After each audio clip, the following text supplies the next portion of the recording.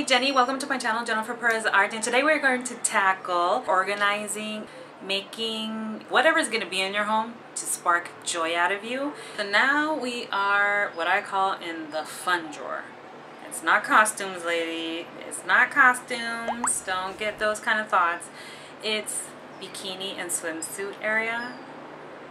I love the bikinis I have. I have I think I have 4 pairs of bikinis and a black swimsuit, and that's what I like to interchange the colors and stuff like that, so it seems like you have more bikinis. And for me right now, that's more than sufficient. I don't need any more, and they're such little pieces of clothing that you can even have more of them. But I do want to make a crochet bikini that I would love to make. So if you guys want to see how I make my crochet bikini, let me know in the comments below. Okay, let's begin with the bottom part of the bikini, just like we did in the panties videos. If you guys didn't watch that, I will leave you the link down below. But what I'm basically going to do is kind of hide the tie backs if it has some, and then I'm going to bring both sides in, just like so. Hide the little tie backs, like I said, and then you're going to bring the crotch area, fold it like over, just like you see, flip it, and then right in between these 2 gaps, you are going to tuck in the crotch area. And this is really simple, as just like you saw. And you're just gonna keep folding away all your bikinis and pile them up. Now the top part of the bikini, I folded in half, boob to boob side. Get the straps, tie them, make a bow, whatever you'd like, and then tuck them in between both. And if you have one like this, even if it's not tied, just go ahead and tie it and hide the gaps, the straps, right in between them. Now, this is one that has a cups. These are very flexible, so I can cup it into one another. And I don't want all these straps hanging around, so I'm going to hide them away in between the boobie cups. Just like so. One piece swimsuit, hide the straps inside, fold the crotch area upwards. Now I have this on the bed laying belly side down. So once it's folded over, I'm going to flip it right over. Now this has cups, so it's kind of uncomfortable, but what you're going to do is just try to hide the rest of the material just on top of it.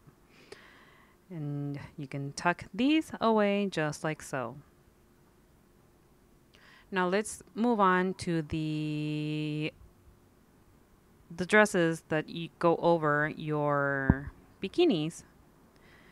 Now this one is kind of wide at the very bottom, so what I'm going to do is just fold in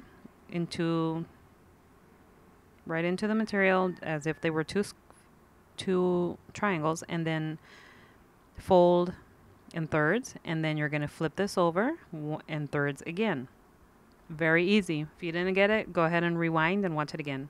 This is the little scarf skirt thing. I have no idea what this is called. It's just like a cover up. Just fold it in half. This has like the little tie thingamajig on the side. Bring it in. Just like so. And they're going to fold it downwards and upwards. This is like folding in thirds. And then tuck it away and get those wrinkles out of there. And then I'm going to roll it up very easily, and this will stand up. If you have various of them, they will all fit all together.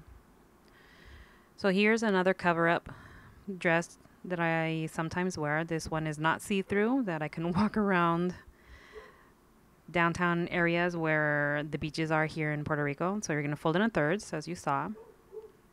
Oh, first you fold the top part, right? You fold it in, and then in thirds, and then flip this over and fold again in thirds.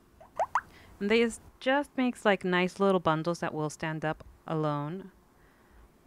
Here's another cover up, semi-transparent. I will wear this around there when I'm going to the beach. And it's really windy, as you can tell.